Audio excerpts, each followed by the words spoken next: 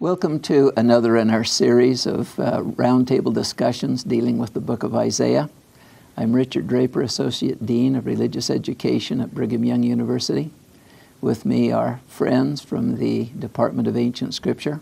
We have Professor Robert Millet, Professor Ann Madsen, and Professor Vic Ludlow.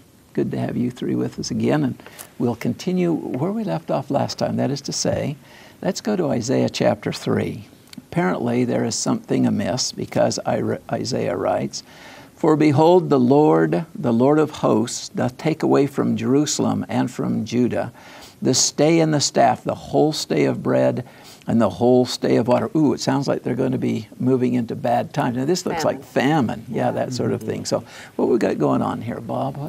Well, clearly it's Isaiah's predictions, prophecies concerning bad times to come, and he's going to be pretty specific in the sense that the men of the community will either be killed or they will not be taking their place as leaders as they should. They're not leading their families as they ought to, and thus you have a lot of pain in society, especially among the mothers and the children who have no, as it were, priesthood leader guiding them. So we actually have here a situation where, due to wickedness, men are refusing to take upon themselves the responsibility of family. It's only too current, a problem. Fatherless homes in America today is one of the great tragedies where there are fathers, they just aren't around. And I think he's speaking of a day where the fathers just aren't around. Either physically they've been killed, or spiritually they have abdicated their responsibilities. And to make it worse, particularly in their patriarchal society where the elders are the venerated ones, the ones that should be leading out, verse 3, and babes or youth would be another way of translating it. Youth will rule over them. So everything's turned upside down. It would be like having teenage gangs terrorizing and basically governing, whatever governing you would call it, a society, because the seasoned citizens have refused to take... even in a family, here in verse 6 and 7, one comes to his brother and says, "You've got something, help me out." And he says, "No, I've got enough problems. You take care." You'd expect family at least to help each other, but these men are just not willing to do it. Well, and that could also be interpreted that a man takes hold of his brother of the house of his father, someone close to him, saying, "You have clothing, be thou our ruler, and let thy rule be under thy hand." It's like a recent president during the election said, "It's the economy, stupid. Whoever's got something, they're the ones that are going to rule." And I think you can look at it in that political sense, that we live in a time when people who have something materially rule. That's what happens, and that's what they were trying to have happen here, and they wouldn't do it. Oh, and it's really bad. Look at verse 9. "They show their countenance, or the show of their countenance doth witness against them, and they declare their sin as Sodom." What a castigation. Yeah, that's like naming your son Judas. That just isn't a good thing. Well, and in a culture where virginity and all these things were very high values, to be able to say they just are telling you all the things they're doing that used to be of value in our society, and now they just shout it on the housetops. And of course, television does that for us today. Oh, doesn't it? Look at that language. They have rewarded, verse 9, they have rewarded evil unto themselves. And that's consequences. But we ought to, Anne, you ought to represent the women here later in this chapter. He doesn't just talk about the men and abrogating their responsibilities. What does he say about the women Well, here? I have something before that. May I say something, Vic? Yeah, sure. Go ahead. Would you notice something interesting for our viewers' sake, and I think it's not an obvious thing, in verses 10 and 11, if you're looking at your King James Version, we'll read it first. "Say ye to the righteous that it shall be well with them, for they shall eat the fruit of their doings. Woe unto the wicked, it shall be ill with him, for the reward of his hand shall be given him." I think the unusual thing, if you look carefully at those verses, is how many words are in italics. Exactly. Meaning they weren't originally in the Hebrew text. I presume that the translators put them in to fill out the meaning of the sentence. Give it a flow. And I think you have another translation of, you have a New International Version. What for example, read your verses 10 and 11. "Tell the righteous it will be well with them, for they will enjoy the fruit of their deeds. Woe to the wicked, disaster is upon them. They will be paid back for what their hands have done. This is so typically juxtaposition of Isaiah. He does this all the time. He puts the good next to the bad so you can look at it up close and make some kind of decision about your own actions. Excuse me, Victor. Yeah, go ahead. No. I was just going to say the juxtaposition makes the contrast all the more glaring in these absolutely. things. So, And, yeah, go and ahead. then there's some complementary patterns he uses where, as we were just getting into, where he talks about the men, first of all, and then he's not going to just leave it there. He's going to also have things to say about the women. Okay, I'm very excited to talk about this because I think everybody that looks at this, if you're a woman especially, you look at it and you think, wow, the women of Zion are haughty and walking along and flirting as they go and doing all these terrible things. And they're dressed in all of this stuff. Incidentally, I think we're going to have a graphic to show the kinds of things these were, because in the King James Version, how many people know what a crisping pin is? This is sometimes when you stop reading Isaiah, is when you say, I don't understand any of that. But we have some up-to-date things for you to look at about that. As well as some of the notes at the bottom of the page. Oh, like yes. you said, these are especially valuable because I remember thinking, I have a feeling for what mincing as they go means, but as I looked down and read what the note said, I said, read the note for us. Well, mincing as they go would be 16C, E, walking with short, rapid steps in an affected manner. And in those ancient times, they actually wore ankle bracelets that had little bells on them so that their husbands or whoever was in charge of them, their fathers, their brothers, Their lovers. would know where they were. They could tell where they were from the sound that they made. I guess what I want to say about this is that for me, this is not just the women of this society any more than the men that we were talking about is just the men of this society. When it says the virgin daughter of Zion, it also talks about the virgin daughter of Babylon. And later on, he's going to talk about the virgin daughter of Tyre. There are going to be all these different people. Well, this is one of those times that I think we need to let the metaphor speak to us. It's a metaphor for the time. Women are a perfect object to show when they begin to laden their bodies with special silks and designer clothes and lots of jewelry. And they had nose rings, which are mentioned here. They wore veils as well. And a woman who wore a veil was considered a virgin and was considered honorable. And a woman who was not honorable was not allowed to wear a veil. These women were wearing veils. And they shouldn't have been because they were not. There's a mockery there. So, and as it goes on, it talks about what I think describes, and I think it's the people in general that are being described here. And I don't think it's just because I'm a woman. It may have some bearing on it. A likely story. Yes. Anyway, instead of fragrance, it says in verse 24, and I'm reading again in the NIV because it uses the words. Instead of fragrance, there will be a stench. Instead of perfume, then, you're going to smell. Instead of a sash, a rope. Instead of well-dressed hair, baldness. Baldness was a characteristic of a slave. And so we're talking about a princess versus a slave. Instead of fine clothing, sackcloth. Instead of beauty, branding, and slaves were branded. Your men will fall by the sword, your warriors in battle. The gates of Zion will lament and mourn. Destitute, she will sit on the ground. In that day, 7 women will take hold of one man and say, we will eat our own food and provide our own clothes. Only let us be called by your name. Take away our disgrace. So you see that we read across into chapter 4. Isaiah was written in one long line. There are no paragraphs there in Hebrew. They're just not even sentences. Not sentences. And in fact, there are some breaks. If we must have breaks, 4:1 actually belongs at the tail end of 3. That's right. Yeah, it's That's the right. consequence. The more natural break will come at between 4 and 5, right. not between 3 Right. and 4. And you find natural breaks. I don't mean that, but I think as you at home are reading Isaiah, forget about the chapter breaks. Just keep reading along the chapter and see if it isn't. I think chapters 10 and 11 do this amazingly. At the end of chapter 10, it talks about and all of these huge trees will be cut down. They'll all be cut down. There'll be nothing but stumps left. And how does chapter 11 begin?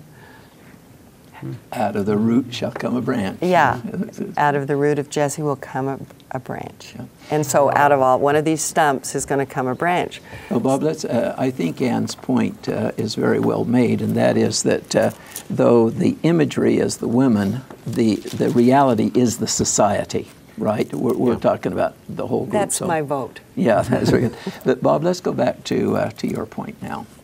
I was saying, though I think I really agree with what Ann is saying, I think it is, and boy, it's so hard to say this without sounding either condescending or patronizing, but, and I mean no double standard by this, but it is a sad dilemma. It is a sad situation to find yourself where you have a society where virtue and chastity and goodness no longer and fidelity are no longer upheld by the women of the community. You expect women to be better. And again, thank you for expecting us to be better. I would have people that'll say, "Oh, you're saying." I'm not trying to. I'm trying to say, I have a feel for why, especially in that society, as Victor said, this would have been a terrible thing for a society to witness in a patriarchal society, for women to leave their position of prominence, to leave their position of beauty, and to become a mockery to the covenant and worldly. You know? They were protected by the men in their society up till this time. Yeah. And now they're no longer protected in the same way. Their virtue was protected. It was important. I mean, we know that from the story of Dinah and her brothers. Yeah. Mm-hmm. Well, all right, I think we better move ahead. Let's go over to chapter 4 then. That is a happy setting. That is to say, we've now got something to look forward to. Verse 2, "And in that day shall the branch of the Lord be beautiful and glorious, and the fruit of the earth shall be excellent and comely for them that are escaped of Israel." Vic, pick up on that one. What we got going on here? Well, we do finally, out of this chaos and worldliness and all of these other things of chapter 3, we finally end up with something positive coming forth. A generation of people that are willing to assume responsibility, to be covenant people, to be a part of Zion. It culminates with a washing, cleansing aspect in verse 4, and then kind of the capstone of it is in verses 5 and 6, where every dwelling place of Mount Zion and her assemblies, a cloud and smoke by day and the shining of a flaming fire by night. It reminds us of the tabernacle and the presence of the Lord. I mean, here are His people. For there shall be a tabernacle, you see. I mean, so they've got temples, they've got an obvious physical symbol of the Lord's presence with Him as a Zion people. It's what it reminds me of, Vic, in the sense of, I mean, how glorious will be the day when, as President Hunter commissioned us a while back, to make the temple the great symbol of the membership of our church, membership in the church. When we reach the point where our homes become temple-like, yes. where as it were, as it was in ancient times with the ancient tabernacle, the cloud by day, the pillar of fire by night. That is, the constant, the Shekinah, the presence of God in our midst, you know. And so I think it's speaking of a glorious day when the people, and what is the reason? They'll be holy. Mm-hmm. The people will be a holy people. Yes. Contrast that with the haughtiness of the daughters of Zion before, which has caused the problem. And the Hebrew word translated haughty goes beyond, that is to say, the nuance there. We see the pride. The Hebrew is not only to exhibit the pride, but it actually describes the forceful, obvious looking down on those that are felt to be below us, okay? The hands that need to be lifted up. Yeah, exactly right. Yeah, and nobody's doing it. And so we move from that then to this day when the branch shall be beautiful and good and so on. Mm-hmm. And one of the early brethren, I was trying to think who it was, maybe Orson Pratt, maybe Parley P. Pratt. My husband would know, but I don't. And he quoted this, and then he said, "That day will come in this valley," meaning the Salt Lake Valley, that on every home there will be a cloud and a fire. And that, he really pinned it down to our personal dwellings. I think that's what the brethren try to talk to us about. That the temple is not, that You don't as leave it sacred as there. the temple is, truly the holiest place on earth should be the individual home. And we learn in the temple how to make our homes holy. We do. We learn about prayer. We learn about all the things that can make our homes holy, and that we need to keep out the dirt and the scum and all of the things exactly that, right. that come. Well, like the temples unfortunately, are. as in move on. everything else, and not only that, we go from this beautiful setting in chapter 4, and what do we get into chapter 5? Well, a poem. Anne, would you like to pick up on the poem and just read a little bit of that? This is wonderful. This is a parable right in the middle of the Old Testament. I think most would say there are no parables in the Old Testament, and here is one. Yeah, it's Isaiah's only major parable. Yes. And of course, Christ used parables all the time. He told stories. And now will I sing to my well-beloved a song of my beloved, touching his vineyard. I love the words beloved over and tender, over isn't it? again. It is so tender. The Book of Mormon is full of it. The end of the Book of Mormon, Mormon is calling the Lamanites beloved, and they're trying to kill him. And here we are. My well-beloved hath a vineyard in a very fruitful hill, and he fenced it and gathered out the stones thereof, which there are many of in the land of Judah. And you'd have to gather out the stones before you could plant a vineyard. And planted it with the choicest vine, not just anything, and built a tower in the midst of it. And of course, the tower is built so that it can be guarded, and during the harvest especially. And also made a winepress therein with great faith that there was really going to be a wonderful harvest. And he looked that it should bring forth grapes, and then it turned sour. And it brought forth wild grapes. And now, and we need to know that grapes have different sweetnesses, and in Israel particularly. I remember when we did this at the Jerusalem Center, we could use some grapes and it would be sweet. It really, so sweet you thought they'd put sugar in it. And you could use other grapes and it would be almost sour. So he was looking for it to bring forth good grapes.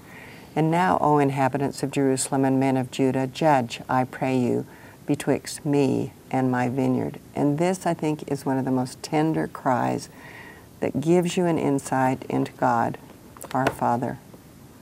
What could have been done more to my vineyard that I have not done in it? He promises us our agency. It's eternal. We've got to have agency. Wherefore, when I looked that it should bring forth grapes, brought it forth wild grapes.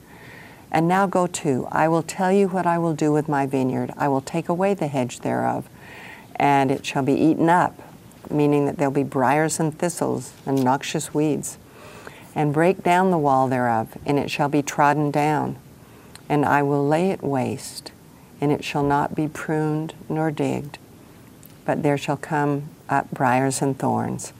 I will also command the clouds that they rain no rain upon it. Now, only God could do that part. Yeah, and this has got to be a situation where his listeners all of a sudden realize, now, wait a minute. Oh, yeah. What is Isaiah doing here? Technically, this is called an entrapment parable. It is, where He's he pulls setting them all up. the They way don't in. realize it. They're already making judgments. Oh, you couldn't have done anything more for your vineyard. You've done everything possible. Yeah. Boy, he's mad here. Look at all these things he's doing. But as soon as he goes to, and command the clouds, they rain no rain upon it. Farmers would like to be able to control But the they weather, can't. but they can't. And all of a That's sudden good. they're thinking, now wait a minute, what is he really saying? And then immediately at that point he stops the parable, really, And explains Yeah, it and, to and, them. and gives them the meaning. For, he goes on here to say, verse 7, the vineyard of the Lord of hosts is the house of Judah. And ye men of the house of Israel, and the men of Judah are his pleasant plan. And he looked for judgment, but behold oppression, for righteousness, but behold a cry.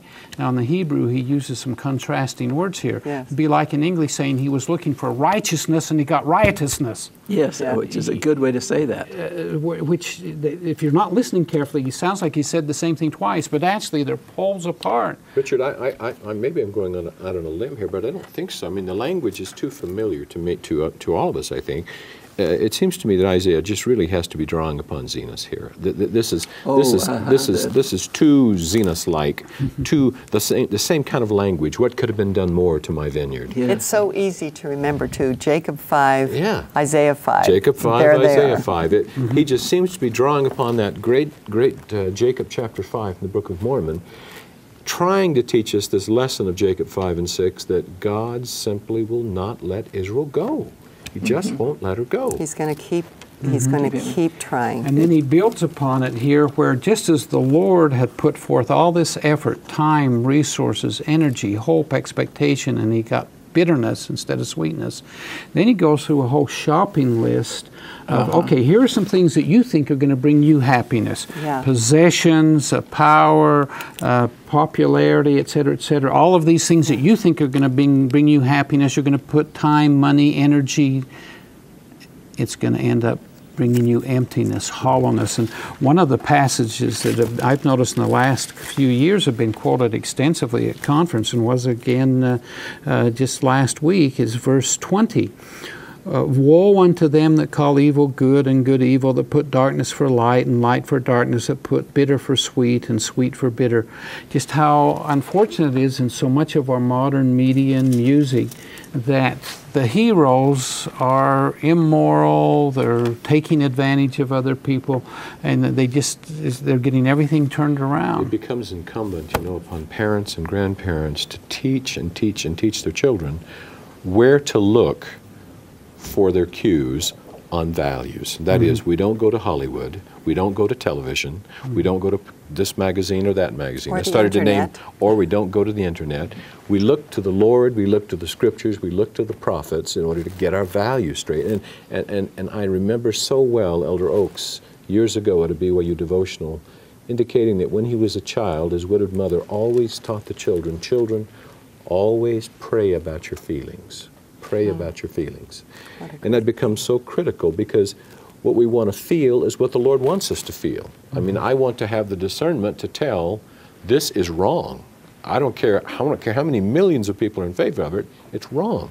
This is a right course. It's like Elder Eyring in a recent conference said, I want to do what you want me to do. That's a wonderful prayer for children to learn. We may not be able to teach them to say, thy will be done, because that's kind of something they may not have a handle on. But I want to do what you want me to do, Lord. Yeah, I think this is so scary when you read verse 20 because it's so current. It is. You don't It's have our to. time. You don't have to go very far to see it. It's in our society, and we just don't look to society. I can still remember that magnificent talk President Kimball gave in the 80s at BYU, Absolute Truth, Yes. where he said it doesn't matter if every single person on this earth said this is right. God said it's wrong, and that's all we need. And that's a great Now, standard. can we get anything good out of this chapter here? Oh, though? yes. Oh yeah, yes. the good stuff is coming. I mean, look at verse 26. There's the coming of the ensign to the nations. That's a slogan. That goes ding, ding, ding in my mind when I see that phrase because Yes. that says for me restoration of the gospel. And banners and missionary work. That's right. And I mean, look, Yes. they come with speed swiftly. I love this. We don't have time to read all the verses there, but when you think, we just went through a general conference, when you think of people coming out from all over the world, gathering, as it were, to the center place for conference, they didn't take their shoes off. Many of them probably left their coat on, et cetera, et cetera. In other words, they gathered swiftly. And how did they get there? Powerfully. I don't know whether he saw a train or a plane or what, but clearly he saw something that powerfully and quickly moves them to the spot of gathering. With roars and whirlwinds and all of this in his descriptive language here is powerful. He was so impressed that they didn't even have to break a sandal, you know. And he couldn't, I mean, Isaiah can't say, behold, thus cometh the 747. No. But he could say, boy, they travel so swiftly, they gather to the place without even taking their cloak off or unlatching and well their rested shoes. and not worn out when they arrived. And so. Well, go ahead and make your point. I was just going to come back to you, Ann, as a matter of fact, and say, okay, so as we take a look at this, and what do we see? What is the message? What can we take home with us? Well, we've talked about the, juxtapositioning. Isaiah does this over and over again, telling us, this is what's happening. I'm describing to you your lives right now. And in a sense, he's doing that to us as well. Isaiah is written for our time, and he's describing to us our lives. Calling evil good and good evil is so amazing when you think of that, because that is our time. We could give a myriad of examples. But then when he says he will lift up an ensign to the nations from far, and the idea of missionaries going out, and for me, I interpret these last few verses, and I think I'd like to just read them, as the kind of hyperbole that you find in the Old Testament, talking about the things they knew, lions. I mean, picture in your mind, let the metaphor speak to you. The roaring shall be like a lion. They shall roar like young lions. Yea, they shall roar and lay hold of the prey. This is missionaries who are unafraid to teach the gospel. And in that day, they shall roar against them like the roaring of the sea. Let that metaphor speak to you. You can do that. You've just been out there in the middle of the sea. And if one look unto the Lord, the land, behold darkness and sorrow. And the light is darkened in the heavens thereof. But in reality, the joy of the ensign, the knowing good from evil, that's what this is about. And in our day, we do that, we hope. Yes, very good. Well, thank you once again. It's been a joy to be with you. For more information on this program, visit our website at byubroadcasting.org.